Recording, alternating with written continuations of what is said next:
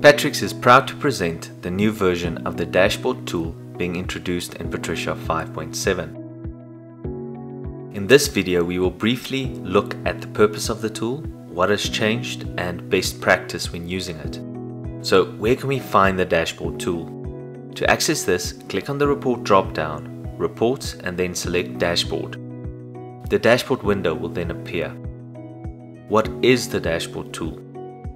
The dashboard gives you a visual representation of key performance indicators in your system. In simple terms, this means that vital metrics are available in an easy-to-understand chart and text format. Let's say you wanted a pie chart showing your trademark filings per country for the last 5 years. The dashboard tool provides you with a solution to create this. It is a fully customizable solution, which means you can create your own custom reports from scratch. If you don't want to create your own reports, Patricia already includes default dashboard reports that you can make use of, and we will take a look at these later on. So what improvements have been made in this new version of the dashboard tool? First, the steps to create custom reports have been simplified a great deal and now consists of only a few actions. No external tools are used and no additional configuration is needed. The user simply follows the wizard-style screens to create their reports. The next area of improvement is the user interface. This new interface has been greatly simplified and streamlined to conform with modern UI design principles. The performance of the dashboard reports has increased significantly as the dashboard tool is now fully embedded into the various Patricia products. The dashboard tool is available on all Patricia platforms. These platforms are the Patricia Client application, the Patricia mobile app, and the Patricia Client portal, also known as PCP. Let's discuss some key points when working with this tool. Report data updates dynamically, which gives you up-to-date information whenever a report is viewed. Also, you have the option to add criteria to a report to affect the results displayed. In my example report, I can change the year criteria here, and when I click Submit, my results will be updated to take that into account. Let's look at the interface itself. The dashboard window is divided into several parts. First, we have the individual dashboards shown here. Each dashboard displays a specific set of reports that relate to that dashboard. In my example, I can click on Granted Patents to see those specific reports.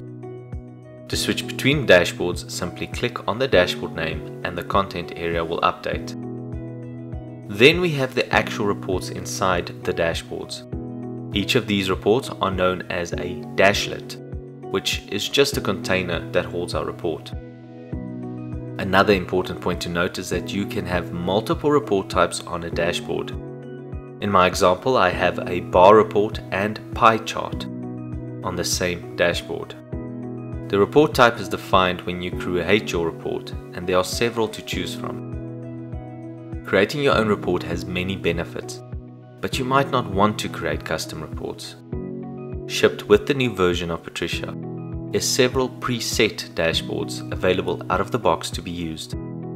These default reports cover several areas of importance, which we will discuss next. First, we have the Priority Application dashboard, which deals with priority-based metrics. We have two reports on this dashboard. The first report is a bar chart showing patent priority applications filed per month for a chosen year. The year on display can be changed by selecting a new value from the drop-down shown here. To apply the new year value, click the Submit button.